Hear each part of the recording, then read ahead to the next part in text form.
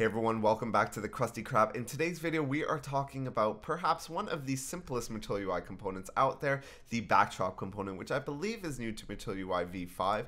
And pretty much all this backdrop component is you click a button, or for whatever reason, your backdrop is open, and all it does is it grays out the rest of the screen, and it could even show some content or something in there. So if you wanted to put a dialogue or a paper, in the example here, they have just a simple loading progress.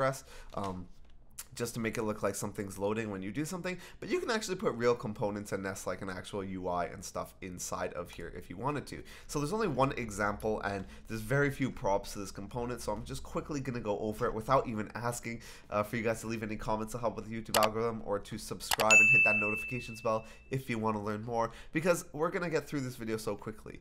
Essentially, the way it works is we have a backdrop component, and you can sort of nest this anywhere you want because it sort of goes over the entire page.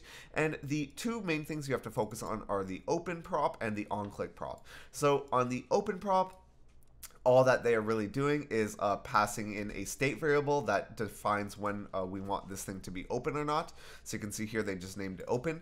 And if they were to, for example, click on it, if they click on the button that says show backdrop, all that will do is handle the toggle, and it will set open to be the opposite state, which if you're clicking on the button, the current state will probably be false because it's not open. But then when you click on it, it'll make it the opposite, which is true.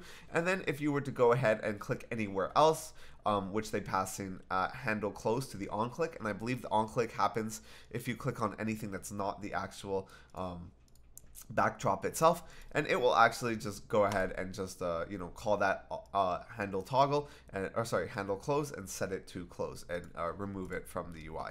Now the other cool thing they pass in the SX prop, which you can watch my whole video on SX prop in the description, but essentially it's just a way to style the component. And the cool things are, number one, they style the color to be sort of this like darker color.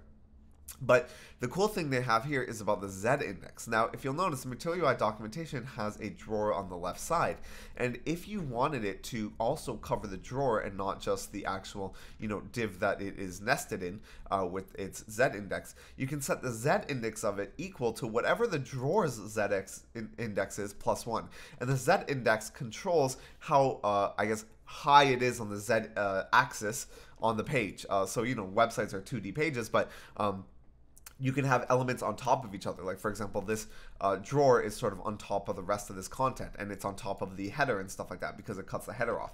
So by setting the Z index of this backdrop equal to 1 bigger than the drawer, it'll also make sure that it covers the drawer as well, and doesn't just cover this sort of square where the actual content is, because the drawer is the highest Z index element on the page. So I think it's a pretty cool component. It has some pretty cool uses depending on what your website is about. For example, maybe if you wanted to replace a dialogue with something more like, noticeable, you could do that. And that's pretty much it for this video, and I'll see you guys in the next one.